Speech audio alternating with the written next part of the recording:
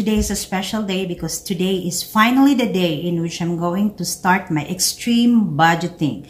For this week, I will only try to spend $30 for the whole meal that we're gonna have. And this video actually is inspired by my favorite YouTuber, and she spent only $30 for the whole week for the family of 6.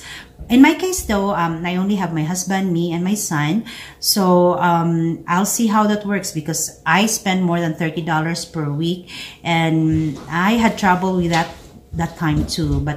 So I will try to crunch all the numbers and see if $30 will work for us. So note also that I'm a Filipino, so I will try to make recipes that mostly all Filipino style. And then what's gonna happen here is that I will show you also my meal planning, my preparation, and how I serve those meals. So stay tuned and see and follow me with this journey. See you in a bit. Right now, I'm in front of my computer ordering all the ingredients and all the things I needed for the week. And it's really pretty easy to do. You just have to order everything there online, and they will give you a pickup time. And yeah, all I had was $30.67. I'm trying to fit them in 1 week. These are the stuff I got from Walmart. I have the yeast, I have ground meat. I'm going to use them 3 times. I'll be using them for empanada, and then I have the franks, and in which I'm going to use them for fried rice and use it for the embutido. And I have the whole chicken. Those chicken I'm going to divide them into half, and I use half of it, boil it, and use it as a filling for my siopaw. And then I have a 5-pound rice.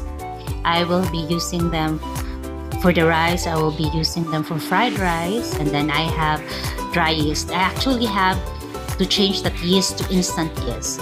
And I have to have baking powder also, because that's very important for the steam buns, and I can use some leftover to make bread for the next week. And I have here the tortilla. Oh, I thought I'm getting a big one. So I guess I will be having a smaller tortilla for breakfast. And I have cane sugar. That sugar is for porridge. I'm going to make porridge for a breakfast too. And then some of them used for the steam buns and for the empanada. And cane sugar is actually white, it's not brown. So I was worried about that. I was not sure if it's brown or not, but it's white, so I will have a white steam buns. And then I have a bell pepper. I will use that for our embutido. And then I have evaporated milk. And then this one right here, the bouillon, is very important for the soup. And then I have 1 dozen eggs for the burrito, for the boiled egg, and for the adobo. For half of the chicken, use it for adobo. Adobo is really good with egg. I will be using that too. And I guess that's it. And I almost forgot about the frozen spinach. And I got, that's for the soup, chicken soup. And I have the frozen carrots and peas too. Next time I will not buy frozen spinach because frozen spinach chop. And I have the all-purpose flour. And I was thinking the onion is just 1 piece for 57 cents, but I got 3 of them. So I'm going to chop everything and freeze some of them so that it will not stale or get rotten quickly. And I have beans for the burrito. And then I have butter. That's for the empanada and for the steam buns. And it's really cheap too. Whoa, Walmart is really amazing. And all of this, all for $30. In fact, $29.67, because there was a they said the chicken was on sale. First, you really need to prepare everything, the ingredients, chop everything. It makes it easier. I started cooking at 9 o'clock in the morning and I got done at 2 o'clock. So it makes it easier So chop everything ahead of time.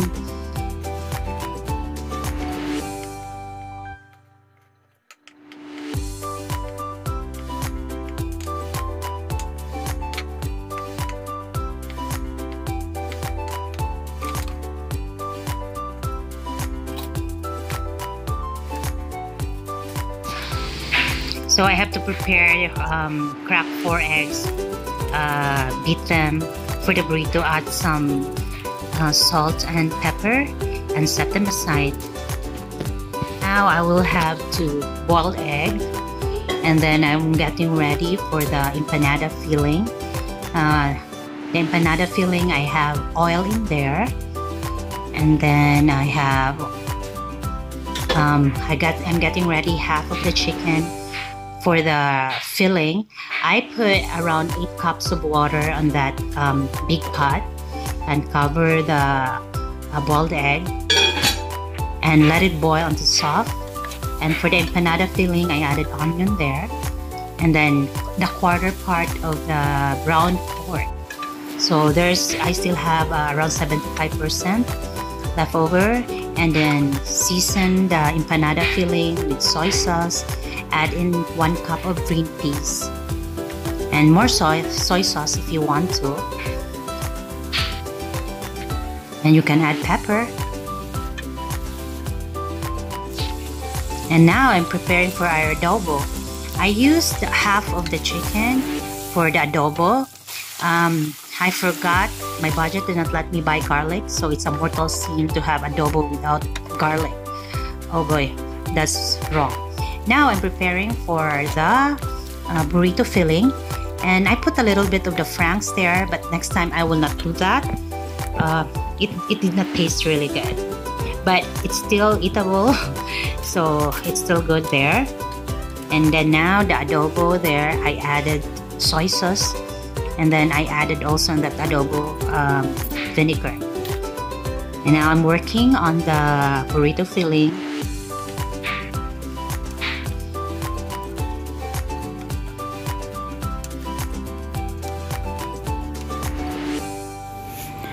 I added bell pepper on the burrito. I did not like it, so I don't recommend it. Next time I will skip that. And now I'm checking on the boiled chicken, and I season the chicken with salt and pepper. Don't throw the broth. Shred the chicken meat, and then we are gonna use that and cook that for our steam buns.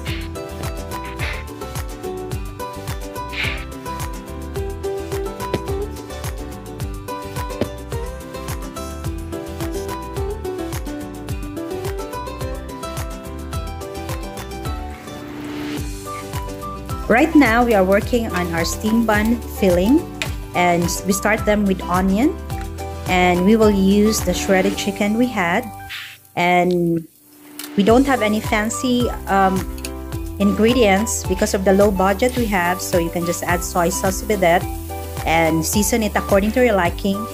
Add sugar. I use about 2 tablespoons of sugar with these ingredients, and it's not a fancy type of steam bun filling, but it's really, really good.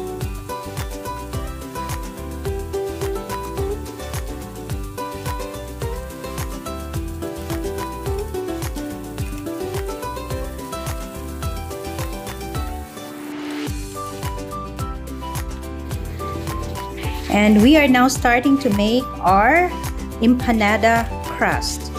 The ingredients are very simple. We have our baking powder, we have the flour, and we have butter in there.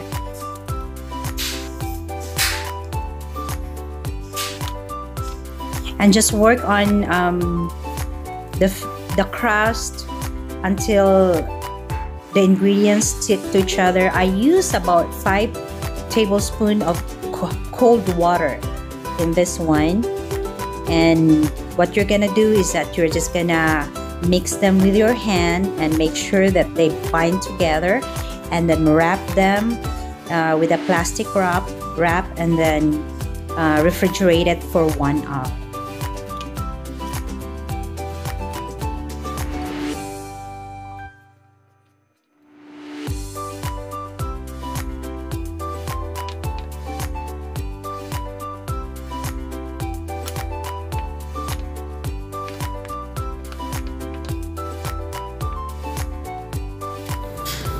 While the empanada crust is sitting in the fridge for 1 hour, we are now making our steam buns. And the ingredients are still simple. We have the flour and we have the milk. And the ingredients for this, the process, I will post them below in the description space below. And just, I cannot really tell you much about it right now, so just try to read them down in the description box and just follow the step-by-step instruction.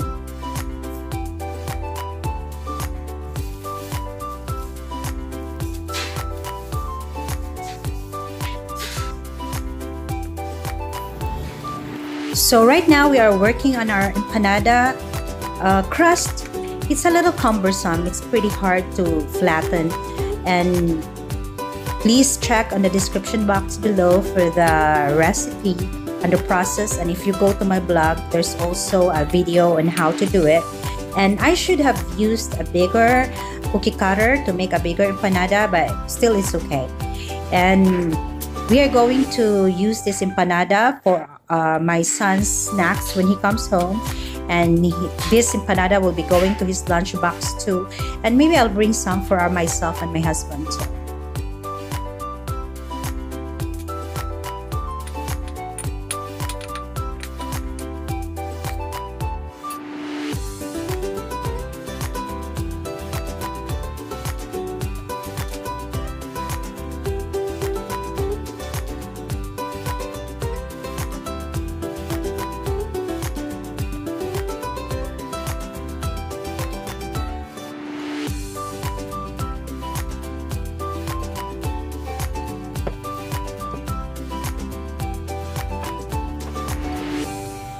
Now I'm preparing the buns for our steam buns, and I divided into 16 or 12 pieces, I guess.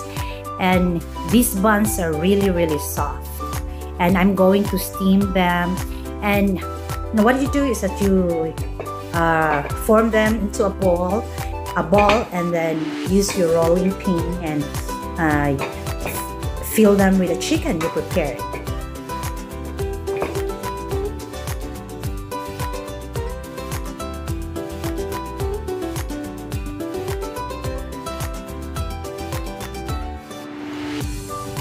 Again, this filling are not really fancy, but they are really still very delicious.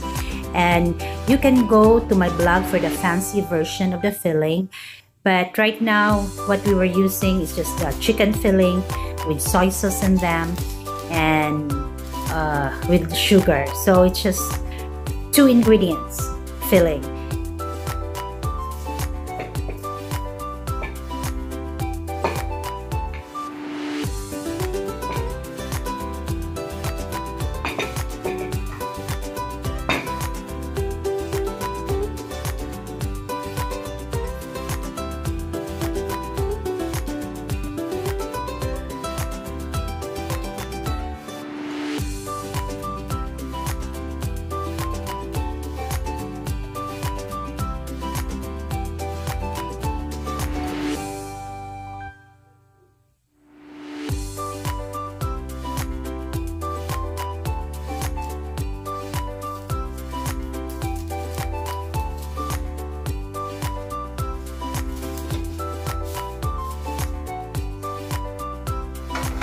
And steam the steam buns. We call this steam buns, we call it siopao, and steam it for 45 minutes. And I forgot to tell you about the paper underneath the buns. Those are just parchment paper. And now let's move on to we call this omelette, and I think you guys call it a quiche, but these are just very simple ingredients. What we used was the ground pork we had, and then I used egg also, and then just bake it for until the meat are cooked. The meat is cooked through. I used the last quarter of that ground pork we had, and this meal is very high protein, and I claim that it's healthy too.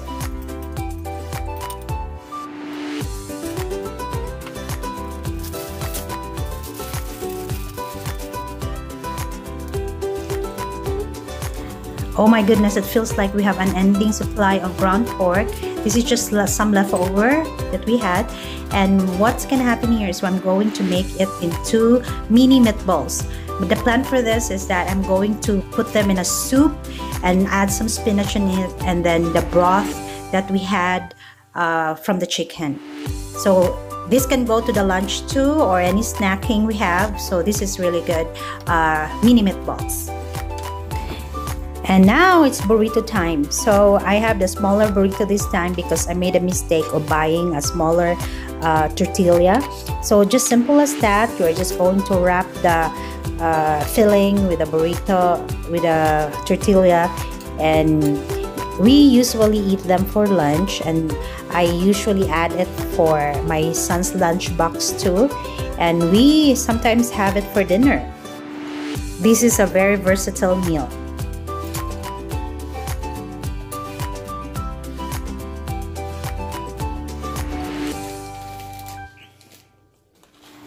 Okay, now it's time to cook rice, my most favorite in this menu. And I do not know how many cups I poured in that pot, but as usual, I only wash my rice one time. My parents usually wash theirs 3 times, which I thought is weird. And this is how I cook rice. I just use my finger, my ring finger, and measure the water. And I have been doing this for a long time and never miss, and I never failed with doing this tactic. And then I will just turn on the rice cooker. And do you know, guys, that I have 3 rice cookers at home in different sizes? I thought that's funny too.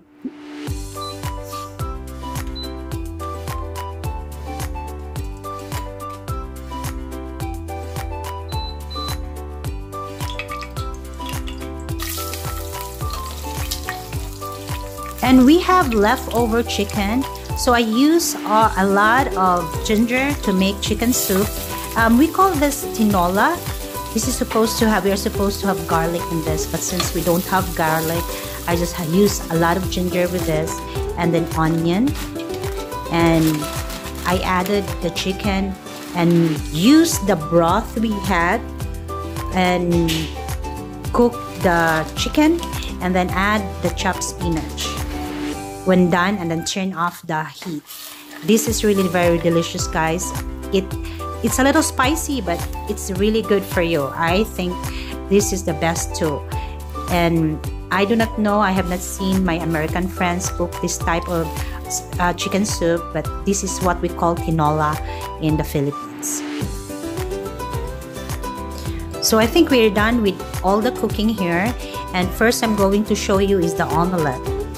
And I just sliced them and cut it into squares, and I'm going to bring this to lunch. My husband will have this too, and we can eat them for dinner too.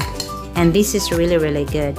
You can top it with ketchup or any mustard, and this is really delicious.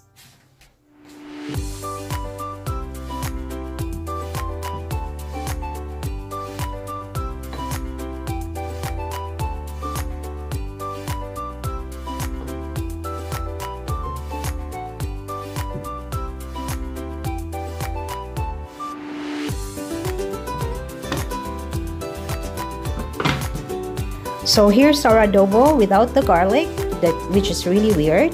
And adobo is good with boiled egg. You can cook the boiled egg together with adobo, but then right now we're just doing it separately. And yeah, this is really delicious even though there's no garlic in them.